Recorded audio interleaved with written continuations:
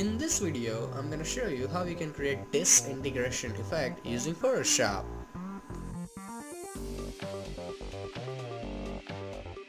Hey, what's up guys, Dhruval here, and in this video I'm gonna use this image and this set of brushes that I found on DeviantArt.com here. 2499 to 2500, these brushes. I will zoom in the editing. So these two things are from DeviantArt.com, and if you want to use them, the download link is in description, so feel free to use it. So first of all, let's unlock the background and hit OK. Now I'm gonna remove the branding using my crop tool. They provide really good stock, check them out. So let's remove this thing like this, and I'm gonna hit OK. After that, the image is fine, but I think it's a bit more overexposed for what I need. So I'm gonna image adjustment and go to shadows and highlights.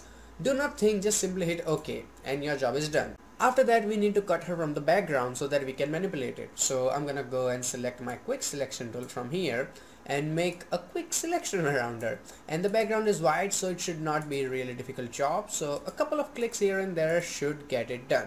So that seems fine. Let's remove a bit from here. So let's go to -1 and then remove this bit from here. Great. And let's add a bit from here. So let's go here and add it. Great. After that, you have this mask option here. Click on that. So as you can see, the background is away. Create a new blank layer from here and then put it down here, and then select your paint bucket tool, where is it, and then fill in the white color like this.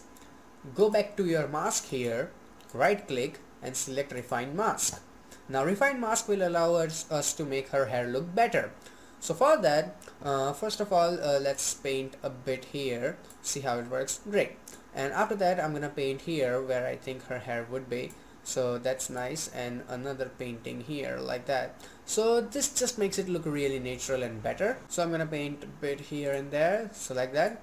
It seems awesome, like that. And let's see the original one and this one, see, really cool. And then hit OK.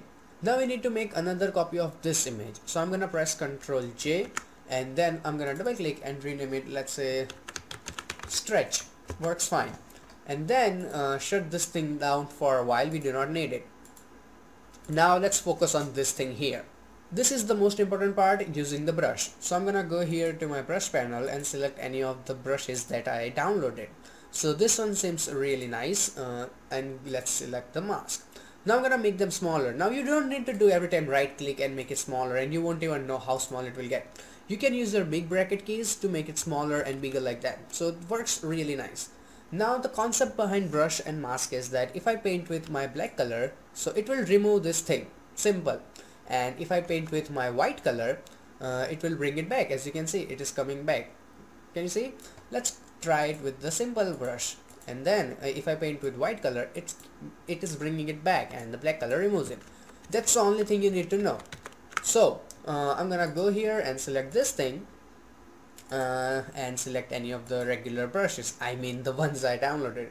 Go here to the mask and make it smaller, and then I'm gonna paint with, as you can see, black color, and remove most of this side area because I don't need that thing at all.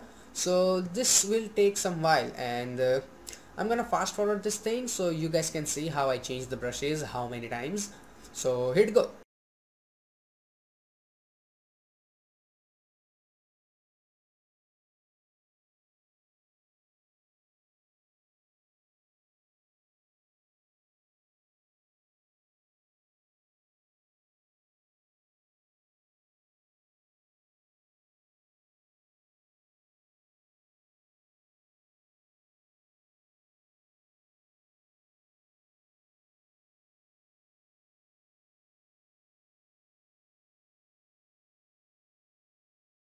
Okay, so the first part is done. It is really not that simple, but it takes some time.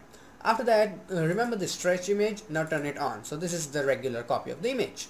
Now right click on it and select apply layer mask. So what it does, like, it's a regular image, now you don't have any mask. After that, select this one, go to your filter and then go to liquify here. In the liquify, first of all, you are going to use this tool, but before that, here is option called freeze mask. And now I'm gonna paint half of the image with this freeze mask thing. The image is high resolution and my PC sucks balls, so please deal with it, and it's slow as working speed. even though it's i5 processor, and still it's pretty old PC though. So after that it seems nicer, so this portion will not get affected. So now let's go and select this tool that I showed you before, and then I'm gonna stretch this thing. Now this doesn't have to be way too much, like be a little bit more sensible, even though this is gonna look ridiculous no matter what you do. But this seems fine, not way too much. Okay, now hit OK. Great, looks ridiculous, I know. So this time I'm gonna apply another layer mask, and then select my bucket tool and fill in the black color. So the image is still there, but it is hidden. So now only thing we have to do is go to your brush tool and then start painting with the white color on the mask of this stretch image. So I'm gonna click here once and here once with different brushes. So let's go here and select another brush like this, and make this brush a bit smaller. So click here and here. So the big particles look really nice on this kind of things. And then let's go back and select another brush. So this one looks also nice. They're almost same, but at the same time they're not really same. So this is fine, like this looks great. But the problem with this thing is that no matter how much you click, it will still reveal the kind of shape of the actual image. So how do you deal with that? That is really simple. Go to your layer 1, create a new blank layer in between. Now you already have this really cool brush. So now you hold down your Alt key and sample any color from her skin like that, and then click once here. So if you zoom in, you can see like you are creating another particles in the air, but really far away from her face. And then change the brush from here, and then make sure it's the same layer, okay? And then click a bit here and something like that here. Not that much, or like it should not look ridiculous, even though we are technically creating something that is fading away from a human skin. But you get the point. And so that seems fine. Now it's time for the fine tuning. So go back to your original layer, this one, and this time all you have to do is just patch up things here and there which you might think like doesn't look good. So I'm gonna paint with white color a bit here and there to make it look like fade better and stuff like that. So let's make it smaller, and yeah, even though it might not look to you like noticeable, but it can make a difference.